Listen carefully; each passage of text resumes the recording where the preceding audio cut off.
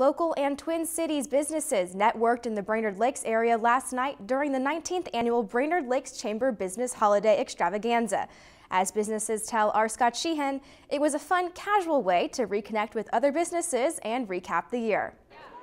Reconnecting with holiday cheer, the Brainerd Lakes Chamber hosted their 19th annual Business Holiday Extravaganza Thursday evening. The event allowed local and Twin City businesses to promote themselves, as well as getting a visit from a businessman from the North Pole. It's a great event, lots of people. It's their most popular event out of the year, so people really look forward to it. It's a great opportunity for VerCon, who are trying to grow and expand our name and brand recognition here. Decided we'd sponsor and bring Santa Claus along and have him walk around and meet people. Well, I try to travel around. Well, you know, I've got a lot of elves, and they can be around to help me.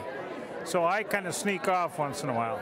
Mrs. Claus is home making sugar cookies. Businesses say the extravaganza was a great networking event to recap the last business year. Business Expo and Holiday Extravaganza is really one of those events each year that brings all the community leaders together, and it's a great opportunity to recap what's been new and exciting happening this past year and to talk about what's coming up for the next year and just to reconnect in a festive and casual atmosphere. Thursday night, guests got a chance to taste the best that the Brainerd Lake business community has to offer, and businesses say it was a great chance to reconnect from construction and casinos to cruise liners and hospitals.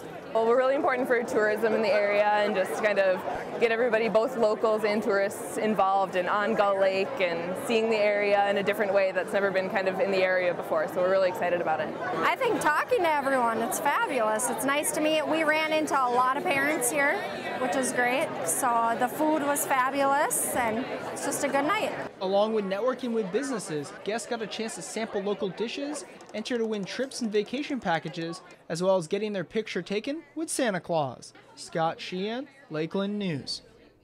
53 businesses from around Minnesota attended Thursday evening, and the Brainerd Lakes Chamber says they look forward to continuing the tradition next year. If you've enjoyed this segment of Lakeland News, please consider making a tax-deductible contribution to Lakeland Public Television.